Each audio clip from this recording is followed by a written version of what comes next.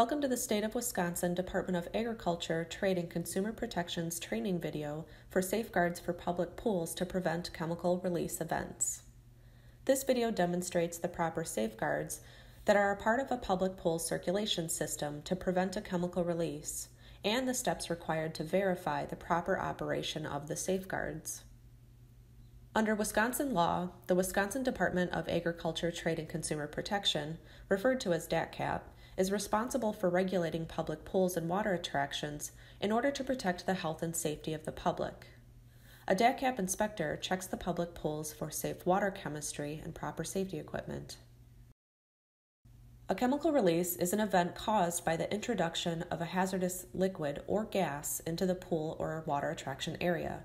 It is usually caused by a mixture of chlorine and acid, which creates a toxic and deadly gas.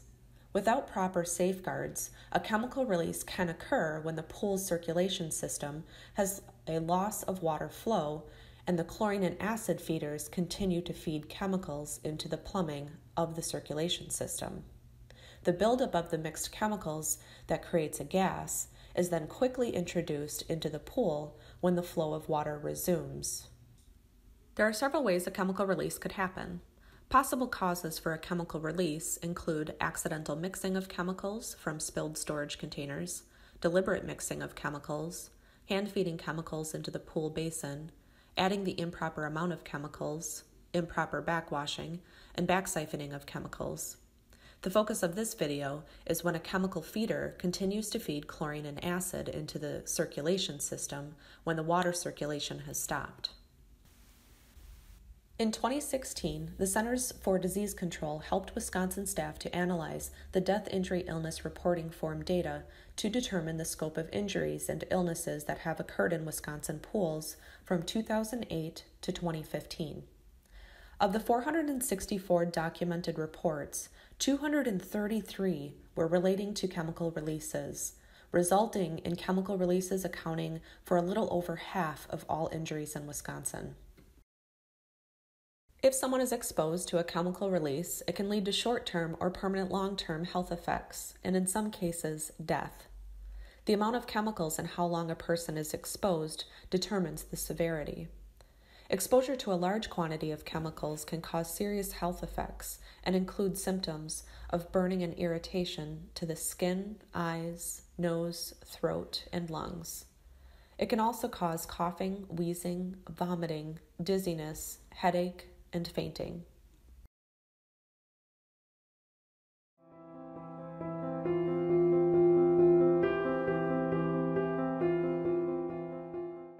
There are 3 steps that take place during a chemical release. The first is the loss of water or a significant decrease in water flow of the circulation system. This can occur in 2 ways. It can happen when either the power to the pump is lost or the pump has lost prime. The loss of power to the pump can be caused by a short circuit, power failure or outage, an operator shuts down the system, or mechanical damage to the pump or electrical system. The other way water flow could be lost is the loss of prime to the pump. This can happen when air is introduced into the circulation system from the skimmers or by damaged gaskets or loose fittings of the circulation pump basket lid. Loss of prime can also be caused by damage or corroded pump impeller and cannot produce adequate water flow. When either of these events occur, the water flow is lost or significantly decreased and is no longer recirculating through the system to consistently distribute the chemicals safely into the system.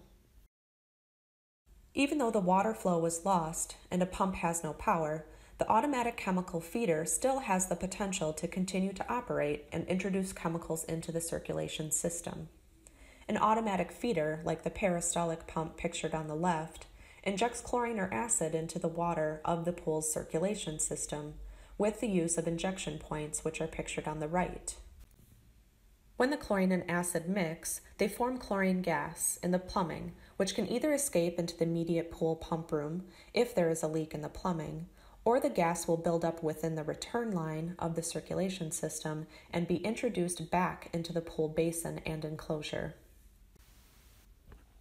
When the power to the pump or the flow of water resumes, The chemicals are quickly pushed out to the pool basin through the inlets, and the chlorine gas is dispersed within the pool enclosure. Any patrons within the pool basin or enclosure will immediately begin to exhibit chemical exposure symptoms.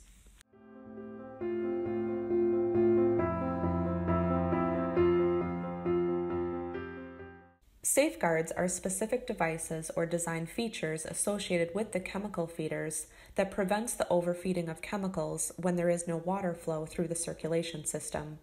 Wisconsin law states the feeders must be capable of performing accurate feeding, including anti-siphon safeguards, and be electrically interconnected with the circulation pump control circuit and have a separate disconnect switch.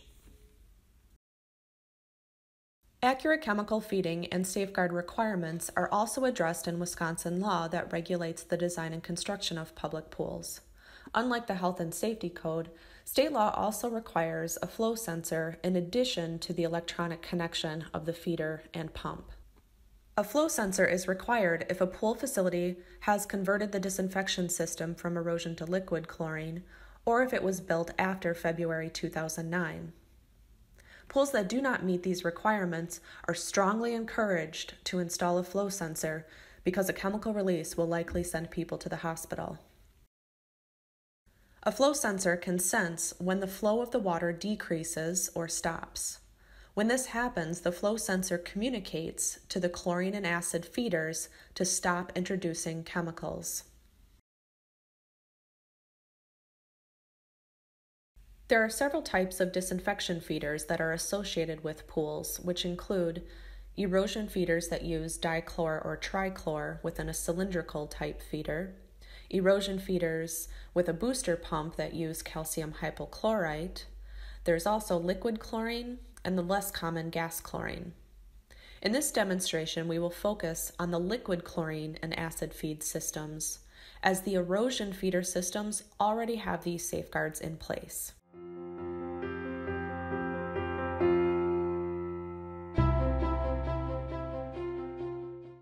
We will now demonstrate how a pool operator can perform specific steps to illustrate safeguards to prevent a chemical release are present and operational. To ensure the safety of the facility's staff, their guests, and the inspector, these steps must be performed by a knowledgeable pool operator and may be requested by the health and safety inspection staff.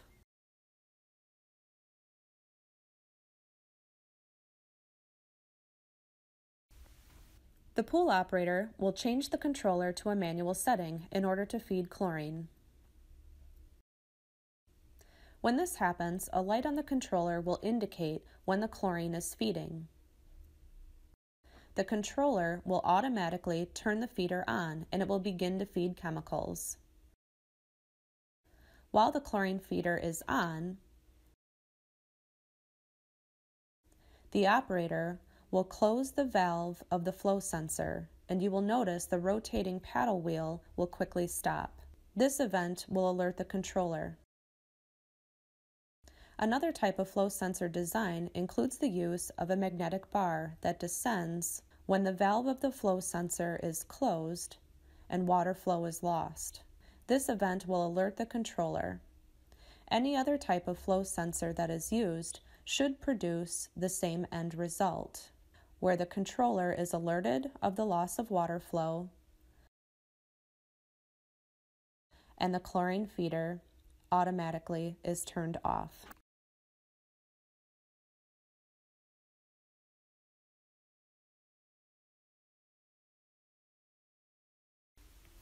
The pool operator will change the controller to a manual setting in order to feed chlorine. When this happens, a light on the controller will indicate when the chlorine is feeding.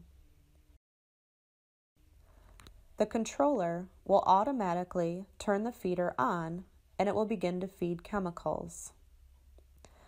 While the chlorine feeder is on, the operator will turn off the power to the main recirculation pump.